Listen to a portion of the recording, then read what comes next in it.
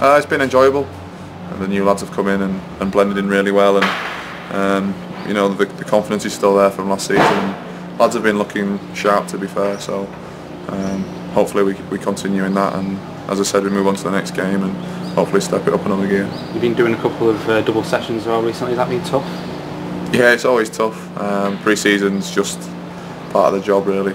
It's never a nice time for anyone, but once you get through it, you get the rewards. So, as I said, the lads have been looking sharp and everyone's been putting in the hard work. So, yeah, it's been enjoyable. And obviously, Champions last week gave the new lads a chance to settle in, and you all a chance to again just carry on training, I suppose. Yeah, we got some good weather down there as well, which was nice. I think the lads who'd not been there before enjoyed it.